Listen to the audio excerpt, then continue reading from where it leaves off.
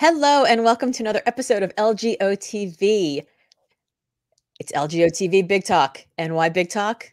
Because I hate small talk. And my guest today is somebody who not only thinks about big talk, she thinks about really important, super trustworthy big talk.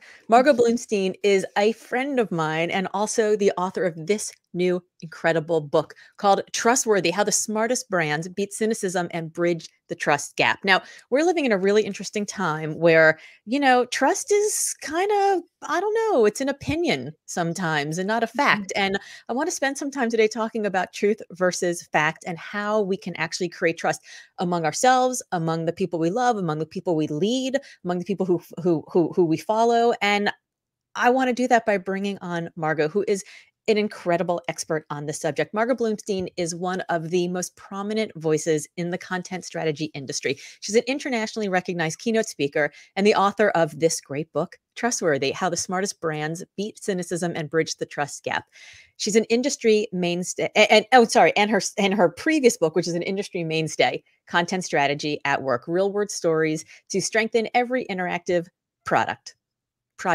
I'm having a tough time this morning with the words, Margot. So before we started talking, Margot was, we did the thing that you do where you talk to guests and you're like, just remind me how to pronounce your name. Let me pronounce your name, etc. And Margot said that when her name is mispronounced, it's mispronounced not as Margot Bloomstein, but as Marmot Bloodstain. And I said, well, I'm mispronounced, but that's what Word thinks I am. That's what Word thinks you are. Right. Well, I get Laura Grassfed Otter. So the Otters, the Marmots, were coming together today to help people figure out trust. Now, you've been doing this for more than 20 years. I want to hear what got you into this work in the first place.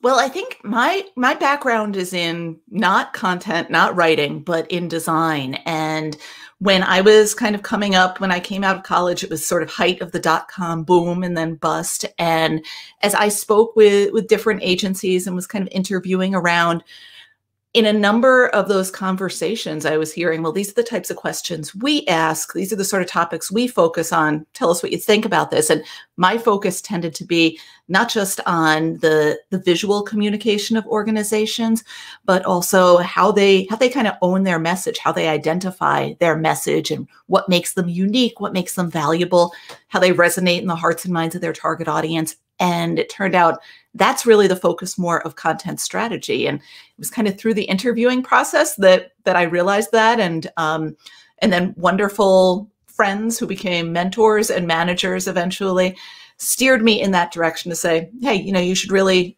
talk with the folks that are doing that kind of work. And that was my entry into content strategy. And that's where I've been practicing the past 20 some years. And and then that led me into looking at what makes content itself trustworthy as well. So I think it's super interesting because, as you know, I spent 20 years doing executive search, and my job was to interview people and hear their stories and figure out what made them tick. And, I was the CEO of the company for 15 of those years, company that I founded. And so by the time I interviewed people, they were qualified for the job. They had the basic resume that was going to say they could lead this organization, but it was my job to figure out not what they could do, but how they did it and why, most importantly, they did it. Because, when somebody gives you the backstory and you find out why they actually do the work they do, that's how you know that they're going to be the one who really shows up when things, when shit hits the fan. They're going to really bring their best and they're going to be in it with you. And so for me, the way that I did that was, it wasn't necessarily listening to all the things they told me, but it was hearing what they didn't tell me. It was their body language. It was how they presented themselves. It was how they approached the story. And so I'm so interested in how design is part of that element, because that's what you do as a designer before you get to the words, right? It's like, what are you showing people and how do you make them feel by the way something's even laid out or the images that you choose or even the font or any of that stuff. But then you layer on top of that the words. Right. And I think as I was starting to study design and kind of learn more about it and develop the vocabulary to even express like some of those elements and questions that you were just posing, the thing that hit me, and granted, this was probably in the sort of utopian optimism of being a college student and, thinking I know a little bit, so I must know everything. And then realizing throughout the rest of your career just how wrong that is and how that's a wonderful gift. But it was increasingly hitting me that as you understand an organization, as you come to understand an organization and the audience they want to engage, whether that's an external audience or in the case of recruitment, maybe an internal audience or people that you're trying to bring within the organization, that if you can make those design choices as perfect and if you can optimize them as much as possible, maybe it is possible to create an experience without having any words in it, because the nature of the design itself, the color scheme, the density of information within that experience, the typography, which would naturally lend itself to shaping words, but the typography that you choose as well, that all of that is enough to create the kind of experience that you want to frame that rhetorical arena between the brand and their audience.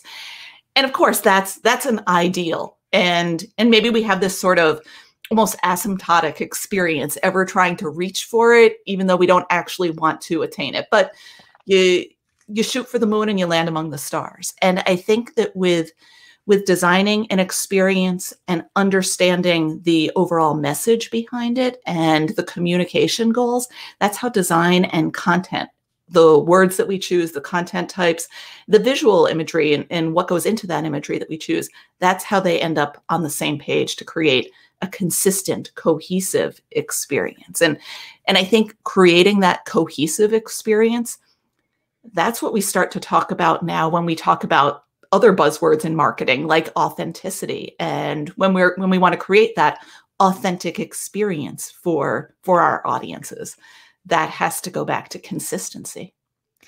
I think one of the things that I have been struck by so much in the last 6 years as I sold the recruiting firm and I became a speaker and an author, is that I started off with my messages as okay, what's the market looking to buy? Let me create something and put the messages out there and what I realized was that I wasn't very successful because the market didn't care. Like there was 17 other just like me. And it wasn't until I was like, well, what's my message? What do I have to talk about that's real, that's in my voice, that's authentic in a way that resonates with people, where they can see themselves in me. That's where I started to get a little bit more successful. But then I ran into the same problem I had originally, which was like, okay, now I have this thing, I'm gonna push it out into the world. And I wasn't necessarily thinking about the user experience, right? So once they're like, yes, we resonate with that, now what? Where do they go? How do they go deeper? How do you develop the relationship? And so I love that in Trustworthy, you talk about voice, finding your voice. What does it look like? What's the messages you're putting out there? You talk about vulnerability, right? Like being who you are, being authentic, but you also talk about volume. And I think the volume piece is where, for me, that's where it sort of all fell apart, because I wasn't thinking about the user experience, like how are they feeling and how are they getting it. And I think that happens so often that we create something, a product, an image, a message, and we put it out into the world because we're pushing it out there, but we're not thinking about where our customers and clients are coming from. So I think it's hard to create trust with somebody when you're telling them where you are the only voice of the narrative. Right. And I think, so when I talk about volume in the book, I'm describing how do you know how much to say? What's the volume of information, the volume of detail, the level of detail that goes into a diagram or the number of images in a photo gallery? How do you know how much to say to appropriately engage that audience? And ultimately, so that they feel confident in themselves, that they have enough information to make a good decision about what they're hearing, to believe in you. Because if they feel confident in themselves, then they can feel confident in you too. And I think that's how we operationalize trust in a lot of ways. Yeah, because that's what happens, right? I think a lot of people put something out there thinking that the customer's there for them, right? The customer's there to buy the product. The customer's there to read the story. The customer's there to press like or whatever it is. Right. But it's not until we think we exist because of the customer, we exist because of those people. So we're really there for them. but there's a line between thinking about the customer experience and who they're going to be and how they're going to be, how they're going to interact with you, and pandering. Right. And also not losing yourself in that experience. Yes. And maybe that is pandering. And I don't know, maybe pandering is also the kind of the flip side of imposter syndrome. When we put ourselves out there to a degree that we're like, oh, here I am. I don't have any footing here. I've been faking it till I make it. And when is somebody going to realize that maybe I'm faking it? I think that's when we kind of extend ourselves beyond ourselves, beyond our own unique attributes that make us uniquely valuable, that make us not just one of many, but the only one. I think that pandering, that's what creates imposter syndrome. When we try too hard to give them something that they want that we are not. Yes. Yeah. Yeah, I mean, I've always thought fake it till you make it is like the worst thing possible because number one, you're so busy faking it till you make it that by the time you actually make it, you don't even know if it's the thing you want because you're not even exploring it on the way up. Number two, once you get to that place, you're going to make mistakes and you're not going to know what to do because you haven't spent any time learning. Yeah. You've just spent time pretending. And number three, I think sometimes when we're so busy faking it, we actually miss the great conversations and the richness of the experience that's around us. And we don't get any better. We don't get any better. We don't understand ourselves. We don't learn anything. And it's like this house of cards, right? It all sort of falls apart, but you actually don't find yourself in that because you're so busy just trying to find someone else and be someone else. Yeah. And trustworthy, as you so eloquently describe in the book, really starts with helping your customers, your citizens make better decisions. And that has to come from a place of you really understanding what you're talking about enough so that they can feel like they've gotten enough information that they can confidently make those decisions. I love that definition that you give in the book. Well, I think it starts with first know thyself. You know, it's that Nazi totem carved over I think the entrance to the temple in Delphi or something like that, or the entrance to the door. Yeah, first know who you are before you can attempt to engage or help or empower others. And I think that ultimately, though, it leads toward how we empower others to make better decisions, to feel more confident in their own knowledge, whether it's about what we're selling or about what we're asking them to do, if we're trying to persuade them. And I think it's about having that. If we want to have that kind of two-way, trustworthy conversation, we need to respect the parties at both ends. We need to respect what makes us unique, whether you're kind of representing yourself or representing a brand or organization, as well as respect the needs and, as you said, the baggage and the context of our audiences. I think it's in that kind of equation, that sort of balance between the two parts, that we can develop compassion too. And I know we talk a lot about empathy, and in the book, I kind of push back on that. That was like one of the things that I learned in writing the book. One of the people that I interviewed, who's a designer and shares her personal story in the book about what she learned in engaging with a really hard family situation centered around end-of-life care and healthcare and her own kind of reckonings with the healthcare system. One of the things that she shared with me is that she thought that this idea of empathy is arrogant, that we when we try to empathize with people by understanding their experience, by comparing it to our own, that requires us to assume that we do share an experience. And there are many ways in which we don't, but we don't have to. In order to respect someone else, we don't have to have had the same lived experiences. Instead, we could just try to be compassionate to them, to respect them for what they're going through and who they are, and say, that's enough. I can respect you just for that. And then we can start to understand and build a shared experience and offer them things that empower their own experience. Yeah, it's so good. It's so good. I know you've got kids that are younger than mine. And this is, I think, the greatest piece of parenting advice I ever got from somebody was somebody whose kids were my age when my kids were your age, right? I sat down and I was like, you've got such a great experience, such a great relationship with your kids. You must have done something right. How did you do Mm. it? Like, I want to do that. And basically what she said is, don't solve their problems.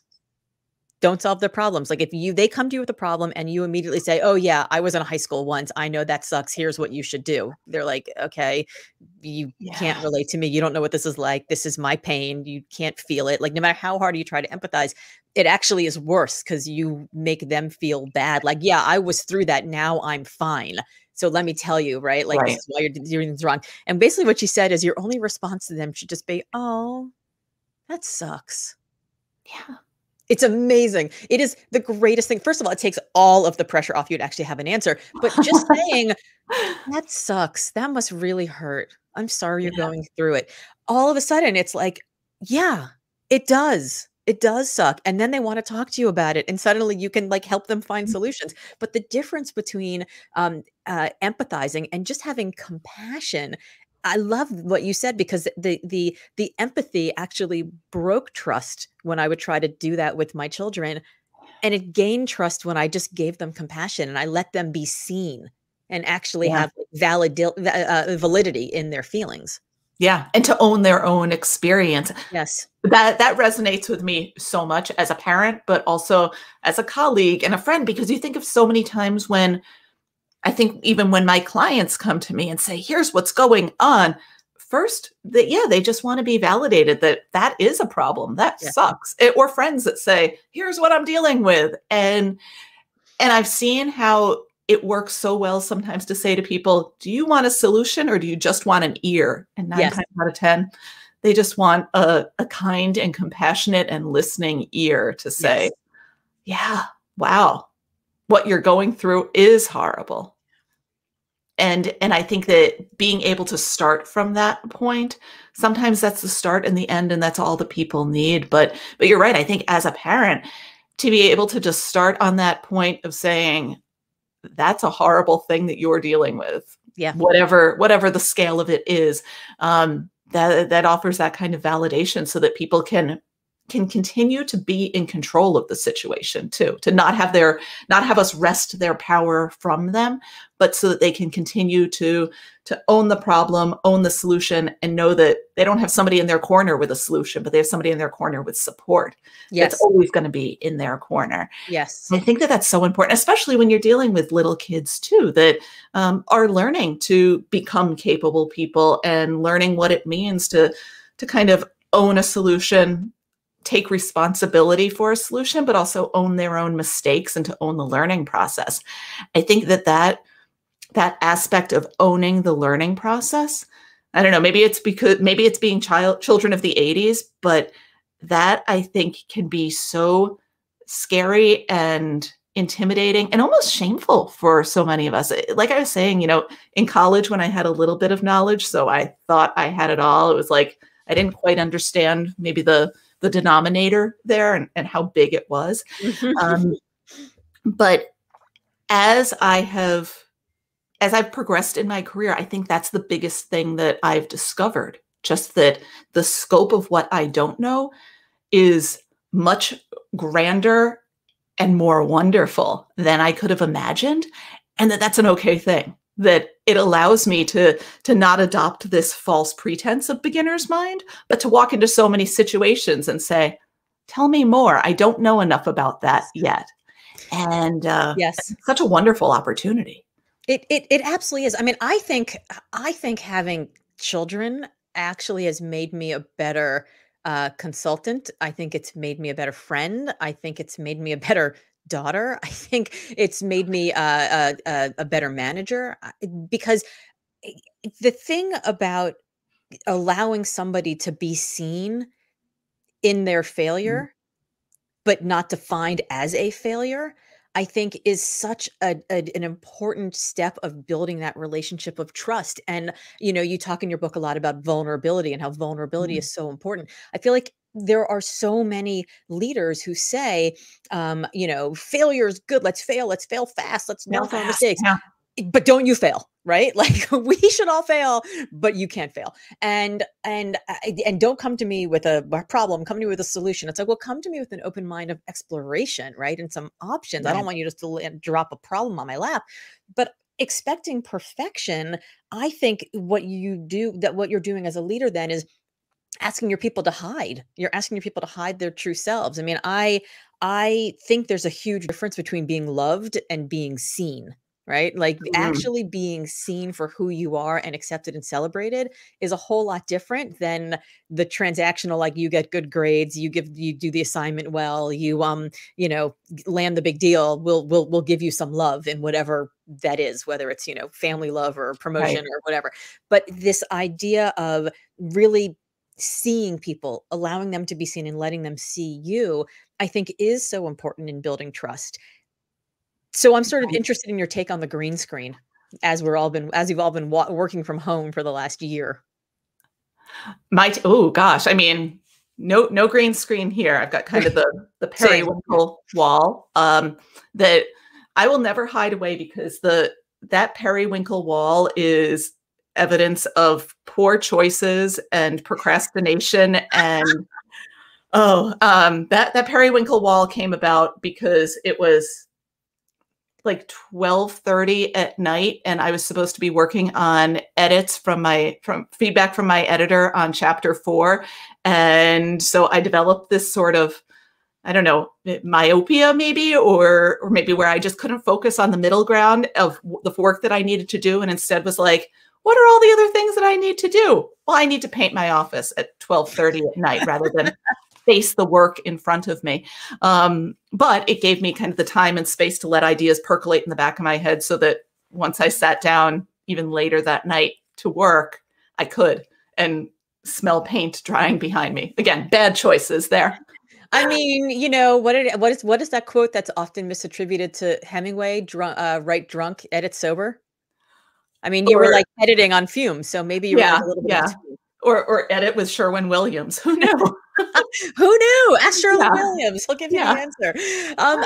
But there is something to that, right? Like sometimes we have to, you know, Rahaf Harfouch, my dear friend, talks about hustle and float, right? Where there's times that you hustle and there are times that you float. And when you allow yourself that time to float, you actually get better at the hustle. You get better at the work. Like they're my favorite. The book is terrific. My favorite stat of the entire book is that they showed people who like sat down to work 8-hour days. And even if you were like committed to sitting there 8-hour days in front of your computer, you only really got 6 hours of good work done. Yeah, So even if you're super committed, you have to take time in between to let your brain rest and to float and to alchemize all the ideas into right. something else that's even better. So, I mean, the the morning person in me is like twitching at the thought of even starting anything, let alone painting an office at 12:30. But I think being able to tell that story then tells me something about you. Like the idea of this green screen is like, I want to hide away who I am. And by the way, not only am I hiding away who I am, and I don't want you to get to know me, I never wanted you to get to know me in the first place, right? Which is why I've like blocked this. Like I like seeing people's dirty laundry because it makes me feel better about my dirty laundry. Well, I don't know that I agree. Even though I don't use a green screen, I guess I look at it less as hiding things away and more. I mean, this is almost kind of like in contrast to the fake it till you make it. Yes. It's more use your illusion, like Mm, make it what you need it to be. Whether that is spending time painting to get your brain where you need it to be, or the stuff around you is not the stuff that allows you to focus or allows the person on the screen to focus on you. You need to envision yourself in front of a sunny tropical backdrop or in outer space, wherever it takes you that day. I say make it what you need it to be. RuPaul, we're all born naked, everything else is drag. And I think that this, it's all drag. however we curate it, whether it is with a green screen or with things that look organized up till like here and then fall apart out there. Yes, I think, yeah, for it's sure. all drag. So make it what you need it to be. Yeah. Yeah. Okay. I accept. I accept. That makes a lot of sense. Uh, let's talk about. Can we talk about Rachel Hollis for a moment? Let's do it. Okay. Not to drag another woman through the mud. I don't want to do that, but I'm interested in your take on the Rachel Hollis fiasco that's happening right now, where have you been keeping up with this story? A little bit. I'll let you set up Okay. context. So the context is this, and again, we don't need to drag her personally, but I want to talk about this as just an example of something where people were shocked because she showed a side of herself that was not what she had been selling. So she posted something, a video on Instagram where basically she said, so I wrote something the other day and somebody came at me about, saying that I have a cleaning woman. And I just Mm. want to say, yeah, I have a cleaning woman. I have a woman who comes to my house. She cleans my house. She cleans my toilets. She comes to my house twice a week and cleans my toilets. And this woman was upset with me about it and saying that I wasn't relatable. What part of me made you think that I want to be relatable? Like, that's what she did, like crazy eyes into the camera. She's like, literally every single thing I've done in my life has so that I could live a life that is unrelatable to most people. All the people I've ever admired in my life, all the women are unrelatable. And then she, in the caption, mentions Michelle Obama, Oprah, Malala, Harriet Tubman. I mean, it's like, you're comparing yourself to Harriet Tubman? Like, Yeah. Yeah. and the issue with it is not the like complete ridiculous tone deaf whatever, like we won't go there, I don't want to drag her, but the fact that all these women were like, you literally have written books about how you're so relatable, how you're a hot mess, how you have stretch marks like everybody else, so like if I can get up and do it, you can get up and do it. And the backlash that she's getting is specifically because it's not like there was like just like a post, like it was like a video of her going full on diva moment, Yeah. completely opposite from what she's done. So we can unpack why that's not trustworthy. I think that's all pretty obvious. How do brands like that who have had these missteps rebuild that confidence now in a world where that video is going to haunt her? I mean, she took it down, but the internet remembers forever. Right. People have Right. like remixed it into TikToks at this point. It's pretty ugly. Yeah. I think in an age when we talk so much about authenticity, with many brands, I want to say, well, you want to be authentic, but authentic to what? What is kind of that dark, deep core that you want people to better understand? First, are there things there that for which you are proud and rightfully so you want to share them with the world? Or do you realize what's there and realize you need to fix some things first? Or maybe you need to fix some things and prototype in public and bring us along on your journey. That is not a bad thing at all. And I think when individuals and those sort of personal brands have those moments in which they expose themselves, we need to ask, their audiences need to ask, well, is this the authentic person or not? Right. I mean, when Mel Gibson was drunk and then became anti-Semitic, because that's the natural course of action. Right. He became anti-Semitic because he was drinking. He was drinking the anti-Semitic beer. You could pour vodka on a turnip, but it doesn't make it start like spewing anti-Semitic slurs. Well, we have to ask, well, is that the real you, or is that the aberration? Like, yes, what is real there? Yes. And when someone, I think it was Oprah that said, when someone shows you who they are, believe them the first time. Yeah. Yeah. So I think it's incumbent on her audience to say, is this who she is? Yeah. And there have been a number of people in the comments who are like, okay, this is like the 7th time you've done this, right? Like, yeah. And part of you is like, well, why are you still following her? Right. So I mean, I think that stuff is really interesting, because I think, there's this huge opportunity for her to now say, like, I messed up, I'm learning, here are the steps. And in the vulnerability, actually get people to lean in even more to her. Right. Well, Or that's an opportunity to prototype in public and I think for a lot of brands, they're going through this right now too, when they've maybe taken a stand, like she's taken a stand on authenticity and being relatable, and then exposes that, oh, she has this relatability problem, because maybe not everybody wants to relate to that level of arrogance and disdain. Right. Disdain is a very good word for the emotion that she was given out in that video. Right. Yeah. And there can be all kinds of reasons for that. Maybe she had a bad day, in which case you're like, okay, well, that's inconsistent with how we know her to be. But when you have many bad days and people can, I mean, there's a trend. Yeah, that's a line. Yeah. And we can also see a trajectory from a line. And you wonder, do you, as you said, do you want to keep following her? Do you want to be a part of that trajectory? But as you said, it also offers an opportunity. And I think when brands have said, we support these different social issues, whether it's supporting Me Too or Black Lives Matter. Right. Or like Nike with Colin Kaepernick, right? Got tons and tons of flack and also lots of love. Right, right. And when brands have kind of gone out on a limb, been vulnerable and said, we're putting a stake in the ground to say this is what we support, only to then hear from maybe within the organization, like, well, wait, if you support that, if you support Black Lives Matter, well, what are you doing to support efforts around equity and diversity and inclusion and whatnot here in your own organization? Right. I think that's an opportunity then to say, there are problems external, there are problems internal. Let's work on them both at the same time. We don't have to ignore the external stuff because we have that stuff here as well.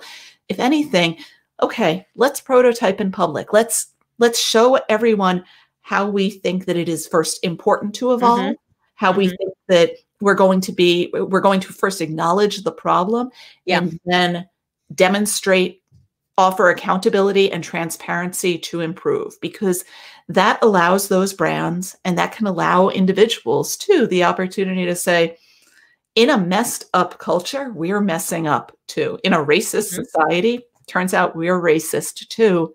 Here's how we're going to improve. Let us be a beacon to other organizations. Let me be a beacon to other people to say, yeah, I need to do this too. Here's my progress. Let me evolve in public so you can see what this evolution looks like and maybe cheer me on, but more importantly, maybe address it yourself too. That takes vulnerability. But I think that is the ultimate measure of authenticity. When we can better, to me, the measure of authenticity is how we align our actions with our values. It's the distance between our actions and values. And when we can demonstrate the work to bring those things more in alignment, more in consonance, then I think that we can be a part of leading that path forward. I love that statement. Authenticity is a distance between your action and your values. I think it's so good, because I think, you talk about voice, you talk about volume, talk about vulnerability, you talk about values, but then there's like the anti-V, which is veneer, right? Like everybody puts up this veneer. Yeah. So like every company's putting out these Black Lives Matter statements in the summer. And then you're like, your entire C-suite is white and your entire board is white. And we're back at Sherwin-Williams, but it isn't periwinkle. It's all shades of beige. Exactly. So, people can talk a very good game. They can design a very good game, but if they're not living a very good game, then there's no trust that's there. Right. I think though we love the story of the prodigal son returning home. We love the story of kind of brands and organizations that go bad and then repent and truly acknowledge their problems, apologize, demonstrate what they're going to do so that they don't mess up again, so this problem does not happen again. And then next time they're presented with that opportunity to mess up, they don't. I mean, that's the story of repentance. And we cheer for that. I think most people don't want to drag down the people in the organizations around them. They want to see them succeed. And I think once we see that kind of evolution, it's a good opportunity because it motivates others. It motivates other brands and people as well. One of the things that you mentioned when we talked about doing the show is that one of the themes that you repeat in the book a number of times is that cynics look at the world and say it's worse, right? Whereas designers, writers, people who embrace and brainstorm and build ideas and brands, we are the ones, we look at the world and we're like, it can be better, right? Let's work to make it better. So how do we build more quixotic, naive, raging optimists, idealists like us, and help the cynics sort of believe, right? Like, I mean, I I dropped out of law school 30 years ago to join a presidential campaign of a man who's like, I still believe in a place called hope, right? Like that is like I am that dork through and through. And I was actually just saying this to a friend this morning during our workout that she was talking a little bit about it, sort of having her heart broken by people who have let her down during Mhm. the pandemic. And I said, I'd rather remain the person who gets my heart broken, who falls in love over and over and over again, who believes that things can be great, who wants to build somebody up and believes that they've learned. But because that's just a better place to live than this cynical place where you're like carrying around poison darts all the time and actually sort of ingesting a little bit of it themselves. But how do we do that? Mm. How do we bring more people into, the world of wonder of this, radical optimism?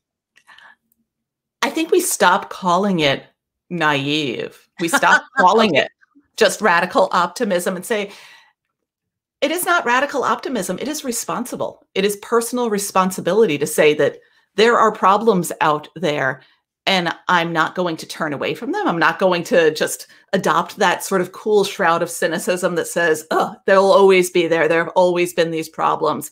Far be it from me to think I can do anything about it. I think it is personally responsible to say, I see these problems. If not now, when? If not, who, me? If I notice it, I should work on fixing it.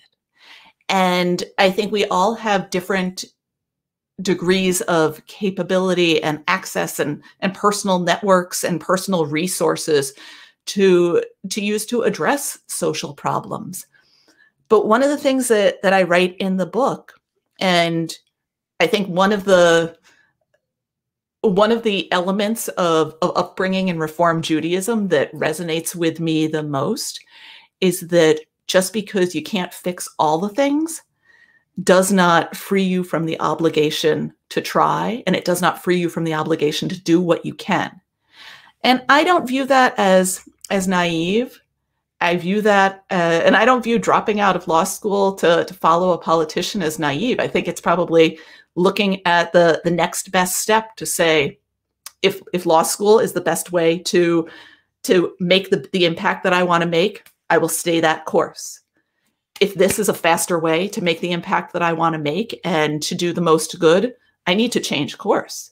And that is brave, that is risky, that is vulnerable. But ultimately, I think that is responsible. Because there are so many paths that are prescribed and obvious, and I would say to a degree, those paths are also cynical. Because if cynicism says, if people that are cynical look at the world around them and say, it's worse, I can't do anything about it, that's limiting. They've put up those walls to say, I don't want any more information. There's nothing you can tell me that will change my mind. I think skeptics look at the world as it is and say, okay, I don't believe this on first blush. Let me keep researching. Let me keep digging in. Let me keep thinking about this. And maybe that is a sign of optimism, of saying, I know there's more out there for me to learn. And I believe that I have the skills and resources to keep learning. And I champion that idea of skepticism, not cynicism. And then, yeah, I think then there's the designers that look at the world and say, this is not enough. I'm going to take the knowledge that I've accrued. I'm going to take the personal connections. I'm going to take, maybe that's the radical optimism, the belief that I can continue to learn and do something about it. And I think that we help people move from cynicism to a state of confidence and hope and belief in the future and belief in themselves, by setting them up for success, by continuing to encourage them to do the work. Because like one of the stories that I share in Trustworthy from Jack Bishop, he's the chief creative officer at America's Test Kitchen, which is a mind-blowing place, especially if you're not much of a cook. But he said, success breeds confidence. When we set people up to learn, get a little something right, and feel good about it, then they want to do it more. And going back to like what we were saying about parenting, even for like little kids, it's taken me a while to learn this. But when we offer them sort of right-sized challenges so that they can get a little bit of confidence in something, that's what encourages them to want to do more, to kind of keep expanding their worlds and their sense of capability. And I think for cynics too, once they see that they are able to create positive change, that maybe it's by voting or donating or supporting a candidate or learning something and then teaching someone else, or taking in a bit of knowledge that causes them to shift their beliefs and their behavior. If we can help set them up for success, I think they start to replace cynicism with confidence and desire to keep doing those things. It's such an interesting lens on it, because when my kids were really little, we send them to a Montessori school, and everything in Montessori is like right sized, like all the things are right sized, and they do things like polish shoes for days and days so that they could figure out the fine motor skills so they can learn how to write, right? Like there's like a method to the madness, and you're like, why is my kid? I'm paying like private school Montessori tuition for like preschool so they can polish shoes. Like what's going on? Yeah. But then suddenly they know they can write cursive. And I was talking to one of the teachers in one of the early parent-teacher conferences, and I was, I don't know, I made some side comment about how like, oh, if they can make their own breakfast, life would be great. And she's like, well, why can't they?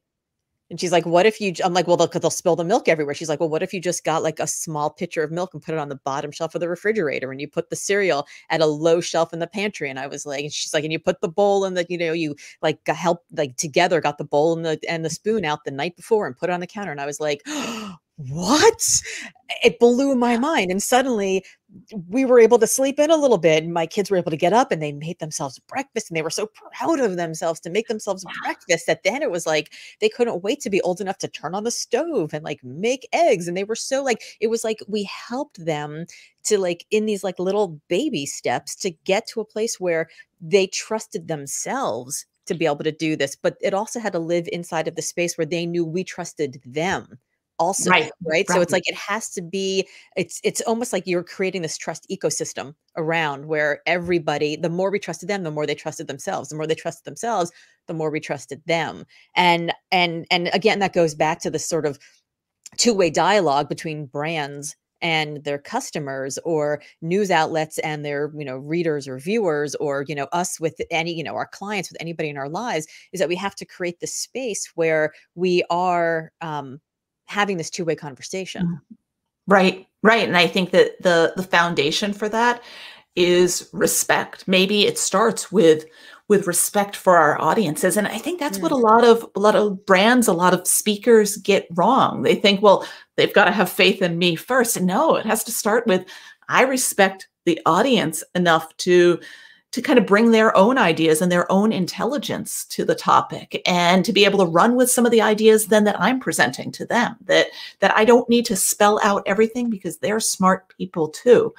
And I think offering that level of respect, whether it's to your kids when they're really young, or to an audience, or to consumers, that's where we begin to form, as you said, that kind of trust ecosystem where they gain confidence in their own knowledge, their ability to make good decisions. And I think the other thing is that that's what helps to insulate people, or inoculate people maybe from gaslighting, so that they're not just at the mercy of media or politicians or other organizations saying, no, you need to listen to me. Don't trust the evidence of your own eyes. Don't listen to any other information sources on this. Only me.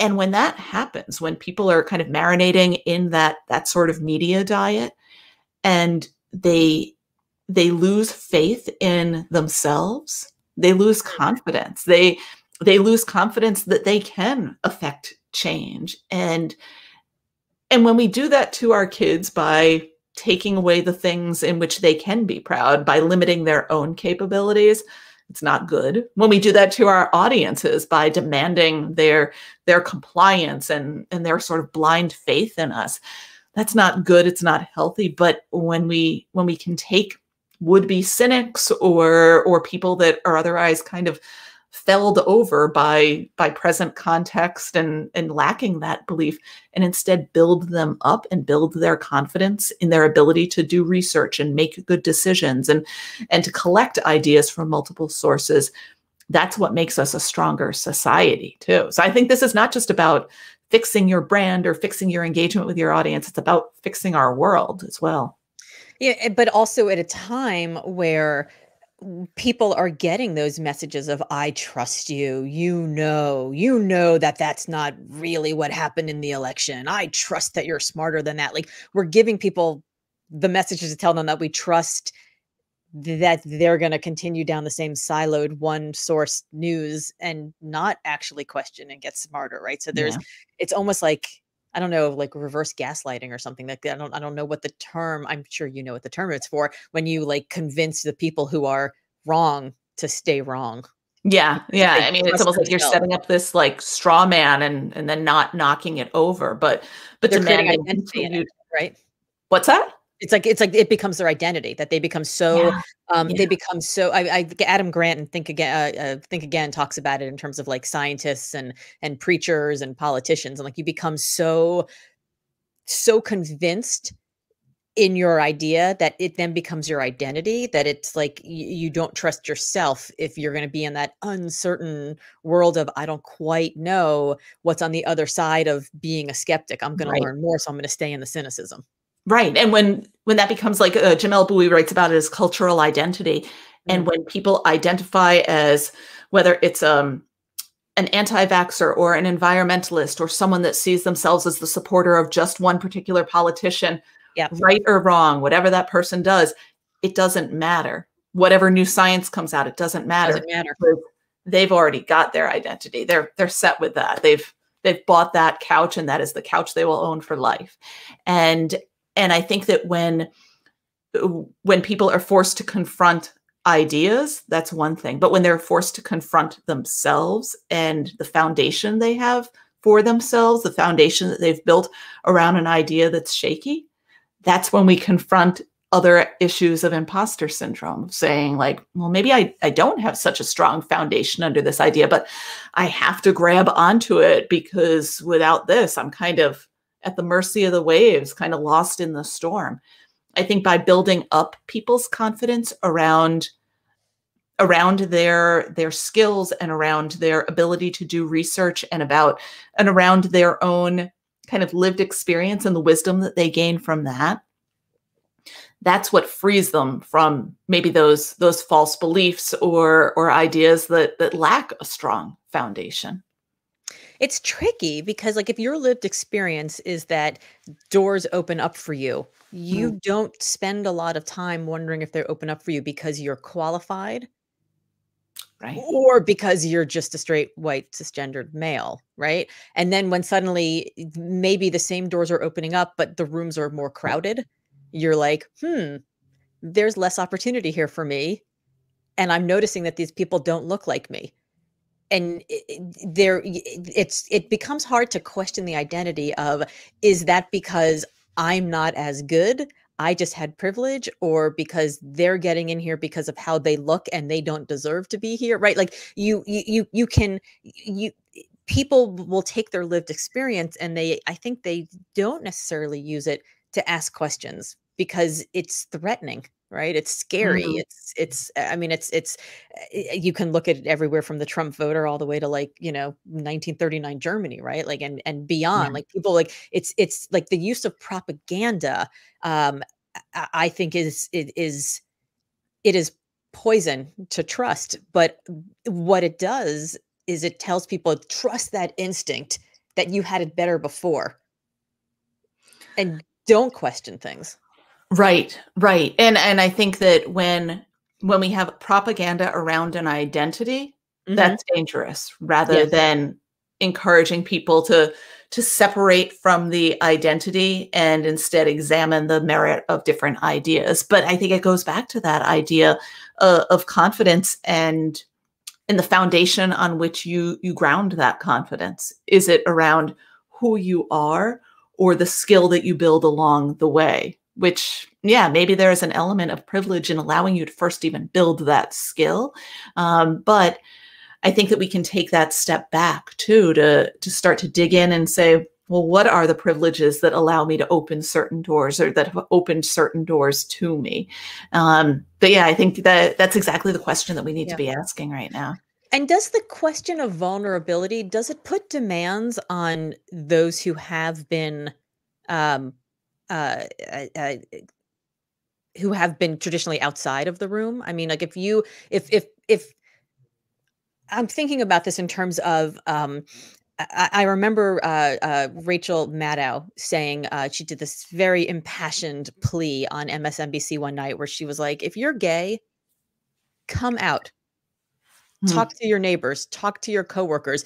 Hate cannot survive people knowing people in real life, right? If you're like, "Oh, my uncle Bob, my neighbor Joe, my friend Sue, like they're gay and they're normal, so I guess gay people are normal." And I remember that really divided the LGBTQ community because they were like, yeah, we should definitely do it because that's how we make progress. Or no, why should it be on us? Why do we have to be born? Why do we have to come out and be vulnerable in order for other people to make progress? So I'm interested in this last V of vulnerability and sort of if you have a lot of privilege, like I, as you know, I went through a lot of health stuff this summer and I went live on Facebook every day about it because I knew that it was going to turn out okay. Right. Like I had the privilege to know that things were going to be fine. So I could talk about it. And I got praise out the wazoo for being vulnerable. And I was like, that wasn't vulnerable. I was just bringing you guys through the journey with me. Yeah, there was a chance it might not have all worked out well, but pretty much I was like, I have enough privilege to know that even if it didn't, things would be okay. But then you have people who aren't, and we're asking them to be vulnerable in the space. Where do we draw the line between vulnerability creating trust and vulnerability being like, experience porn, right? Like life experience porn. Right. Right. Well, I mean, vulnerability is the cost of transparency, but I think that we need to look at that from an intersectional perspective to say that not everyone has the same experience. For Rachel Maddow to make that request of the LGBT community and her audience, knowing that they don't all share the same privileges that she has as a white woman in a at literally and figuratively a pulpit there Right. with a platform, Right. and with a certain amount of wealth. That Mhm. is not an entirely common experience. I think it goes back to that idea of personal responsibility. We all should do the things that we can do, but not everyone can do the same thing. Mhm. So if you are in that position of relative comfort or have the privilege and knowing that you have the support around you to live your life with a degree of transparency, whether it's showing and sharing the kind of medical experience you're going through, or sharing more of who you are with your friends and neighbors and community, that's great, but that's not the shared experience of everyone. And Mhm. I think maybe this is where empathy gets in the way of compassion, of Mhm. saying, I can relate to your experience because that is my experience too. If I can share in this way, you can too. I mean, maybe that's a message of support, but Mhm. it centers the speaker, not the Yes. person hearing that who's saying, that's not quite my experience. How dare you? Mhm. Mhm. And and I think instead to meet people where they are, to just say, yes, you have these attributes that maybe you could share, but you know you best. You know your constraints and capabilities best. Yes. That centers the other person a lot Yes. more. And ultimately, I think it invites maybe greater participation from the people that we do hope to rally, but it invites people to participate in a way that is right and appropriate to them and Yes. their communities, and they know that best. Yes. Yeah, well, I love what you said earlier about just because you can't do all the things doesn't mean you can't do something, right? You can't do Right. some of the things, and what are you gonna do? And everyone has a different place and a different privilege and a different ability to be able to do it. So, um, how is it launching this book in a pandemic? Different than I ever expected, Yeah. but isn't everything. Best laid plans, right? No, in a lot of ways, it's been good. I think that the forced isolation and time at home, um, and as well as the privilege that I have to be able to focus on the book, is what what allowed me to still meet all like the milestones and get the manuscript to the publisher on time, and partner with the publisher through the design process. And now somebody reached out to me the other day. So the book came out beginning of March, and I've been speaking at a number of events through different bookstores all across the country and meetups all across the world. And someone said, wow, that's really cool that you're doing an old-fashioned book tour. I'm thinking, I don't know if there's anything old-fashioned about this, but yeah, it's been great to partner with all of these different small independent bookstores. And most of them are in cities where pre-pandemic, I've spoken multiple times over the past 10, 15 years and already know folks in the design and content communities there. And now we're doing all the events over Zoom. I don't think, had the book come out in normal times, I don't think I would be speaking at nearly as many events. Isn't that amazing? You can get to more events in more cities. Yeah. I mean, a couple of weeks ago, I did an event that was sort of like a lunch and learn fireside conversation type thing in Philadelphia at lunchtime. Then I did a podcast in the afternoon, and then spoke in San Francisco at a guest lecture that evening. Amazing. Time zones, also yay Zoom. Yeah, and you could still be home for dinner with your family. Exactly. When is that going to happen ever? Yeah. So, where can people find out more about you, my friend Marmot Bloodstain, Margot Bloomstein, coming to a great book road near you. coming to a road near you, and your great book, Trustworthy: How the Smartest Brands Beat Cynicism and Bridge the Trust Gap. You can find me all too often on Twitter at mbloomstein and appropriateinc.com/trustworthy. That's where you can drop your email for my newsletter, find out more about when I am coming to a town or bookstore or Zoom screen near you, computer monitor near you. So computer monitor near you, yes. Yeah. And it's available everywhere books are sold. Fantastic. Thank you so much, Margot, for spending the morning with us. Thank you. This was so much fun.